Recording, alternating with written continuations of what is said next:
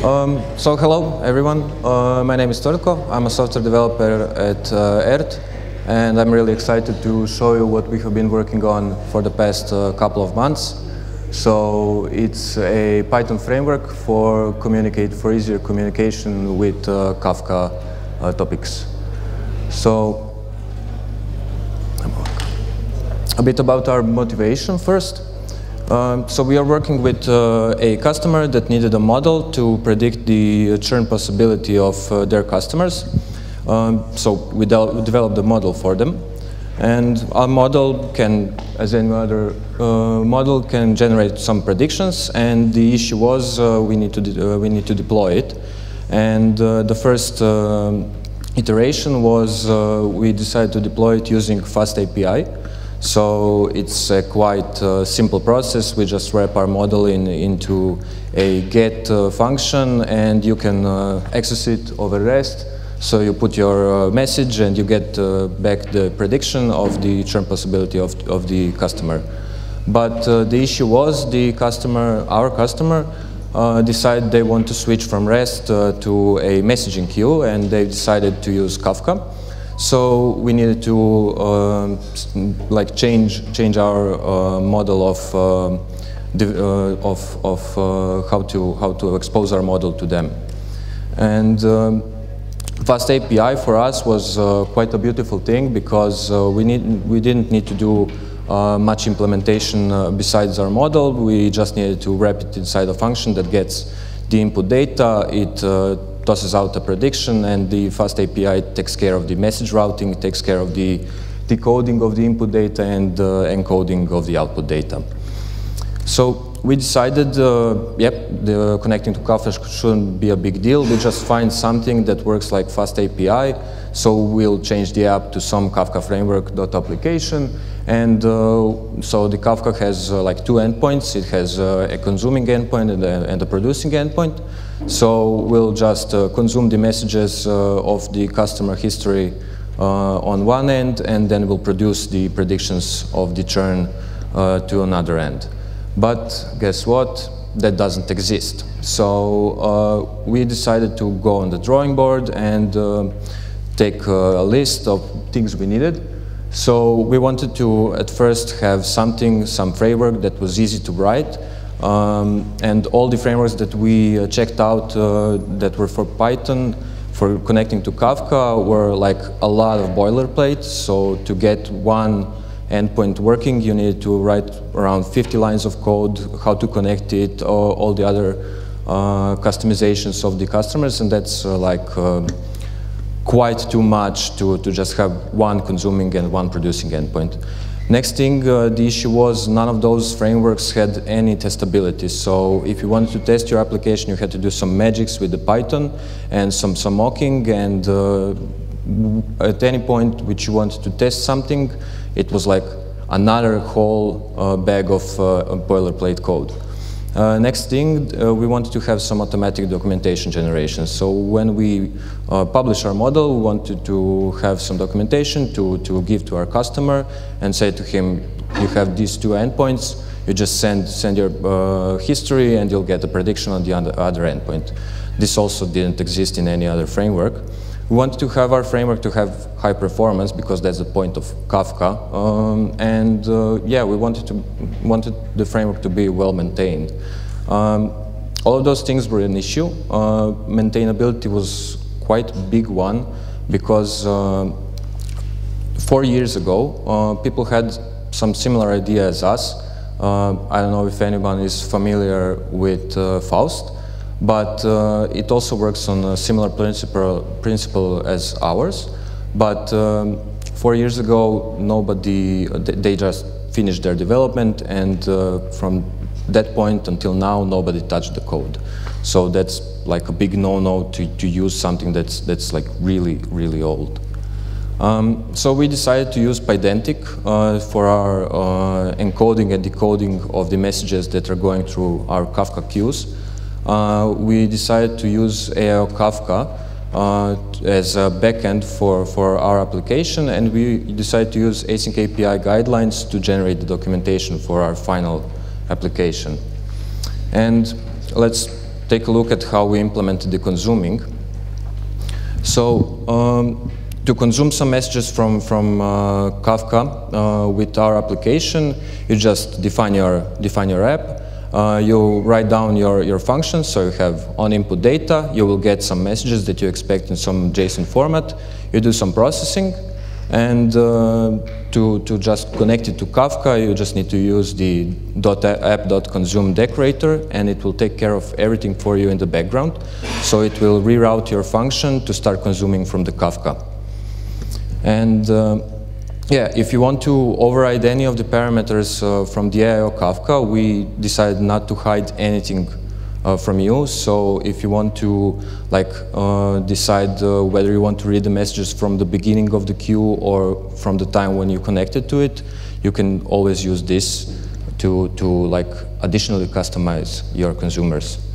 And then we published it on Reddit, and we immediately got some feedback. So one of the first feedbacks was like, JSON is nice and everything, but we are really using Avro in our Kafka queues. So we need to do some support for the Avro encoding and decoding. And we did just that. So right now we are supporting Avro and JSON formats. We are planning to support protobuf, but yeah, so to use any other decoder, you just define what you want to use, and it's quite simple to be implemented. So what about the producing? It's quite similar to the consuming. So you write your function gets some inputs, and you type which type you want to return. So we are returning a prediction, and then you decorate it with your Kafka app.produces. What this will do is whenever you call your function in your Python code, the side effect of returning the prediction will also be that this prediction will be taken and produced to a Kafka topic. So when you have decorated it, you can use it anywhere where you like in your Python code, and the returning values will just magically appear in your Kafka. So also, if you want to encode it in Avro and not in JSON, you just define it in the encoder, or everything is nice. So what about the keys?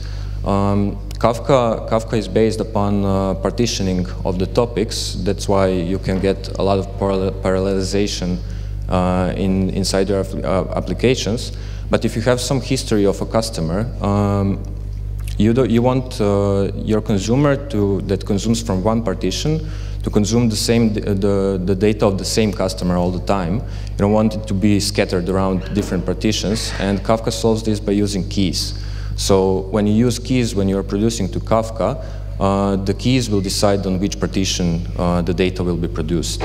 So to produce with keys in our FastKafka, you don't return just your prediction, but you wrap it inside of a Kafka event object, and our Kafka app will recognize this, unwrap it, and then produce your prediction to a Kafka topic using the key. So in that way, you're sure that your events are not scattered around different partitions, but you have complete control on which partition you're producing.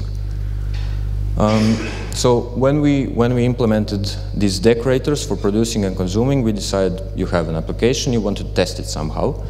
So we decided to do something like this. So you have a tester. This is a context manager. It takes your Kafka application, and in the background, it analyzes it and creates functions that are mirroring your consuming and producing. So on each endpoint where your application is consuming, you can produce with your tester. And on each endpoint your application is producing, you can consume and assert any kind of tests with your testers. So at this case, we are producing some message, and we want to be certain that our prediction for like churn probability is above 97%. Quite nice thing about this, you don't need to care about where Kafka is running. the tester will run an instance of a Kafka broker for you in the background. So this part of code, these 5 lines of code, is all it takes to test your application. But we had an issue. The community didn't like that we are starting Kafka brokers in the background. So we decided to re-implement the tester and implement an in-memory Kafka broker mockup, which is like a Python implementation that mirrors what Kafka does. And in that way, we can speed up your tests. You don't need to care about installation of Java. You don't need to care about installation of Kafka on your PC. Everything is like Pythonic, and you're quite fine without any other language on your PC. So right now, it doesn't run an instance of Kafka in the background. It runs an in-memory, our mockup of Kafka, so tests are quite fast. And yeah, you don't need to care about any other process running in the background. But what if you want to test your application with the real Kafka? You're not really sure if our in-memory broker is correct, or you have some integration tests with other applications. We decided not to toss the implementation for running a real Kafka in the background in the trash, but you can use using local Kafka. This will do the already mentioned implementation, so it will run a Kafka broker in the background. And a quite nice thing, so people at Red Panda, so they are developing a Kafka-esque broker, contacted us, and they were also really unsatisfied with the implementations of consumers and producers in Python. And they asked us to collaborate and to create a guide for them on how to use our application to connect to their Red Panda. So to develop a guide, we need to develop a Red Panda broker in the background. So if you want to use Red Panda instead of Kafka and connect to it and test your application with it, you can always use using local Red Panda for your tests. Next thing, so you're not now completely sure that your application is working and you want to deliver to your customer the documentation about your application. So it's quite simple thing. So we have FastKafka docs generate and FastKafka docs serve commands. These will take your application, analyze it, and generate the documentation. It will be like in an HTML format, so you can serve it by yourself, or if you want to serve it quickly, you can use our serve command, and the documentation looks like this. So for our consuming, you have a subscribed documentation. You have the example of data that will come into your consumer, and you have the name of the topic that your application is consuming from. For the publishing, you are publishing to a predictions topic, and you have an example of what you are publishing. So in this case, we are publishing some predictions about the Setosa species. And the last part of the documentation is like the general information about your application, so on which servers you're connecting, who's the author, who you can contact, and every other nice thing about what the customer would like to know. We have also developed a GitHub action. So when you develop your application, you can always use this GitHub action. So each time you publish something to GitHub, the documentation will be automatically generated and published in GitHub Docs for you. So now you have the complete application, you have the documentation, it's tested, you want to serve it. So to serve it, you have a FastKafka run command. You need to pass to it the module of where your application is located, and the name of the symbol where your Kafka app is saved to. And this will take care of everything for you in the background. Why is this nice? You can always define how many processes you want to run your workers. So in this way, you don't need to care about Dockers or how many consumers you want, or how many times you need to raise your application again and again. You just define the number of workers that you want to use, and the run command will spawn multiple clones of your application in the background. So now the benchmarking. We developed a benchmark decorator to ease the use for us, and also if you want to know how fast your application is. And we used it to benchmark ourselves against the FastKafka, because we are using FastKafka in the background. And we wanted to know how much overhead we put on with our implementation. In our case, this is around 30% lower speed than just the naked FastKafka. And this is the worst case performance penalty, because all of our consuming and producing functions are inside of them. There is no operation. And this 30% degradation is mostly because of the encoding and decoding of JSONs. So some future steps for us. You can see we are quite busy on GitHub. We are having one merge a day. We are working on a 2-week sprint schedule. So each 2 weeks you'll get a new version of FastKafka. And what are we planning to implement? So one of the first things is a transactional logic. So at the moment when you are consuming from Kafka, and if you have some huge and lengthy processing of your message, and your application crashes in the meantime, those messages will be lost.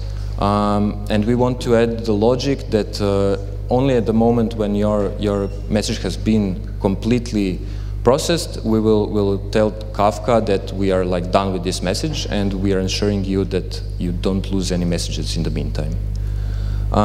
Next thing, we want to add support for other messaging protocols. So people have reached out to us and said they want to use RabbitMQ.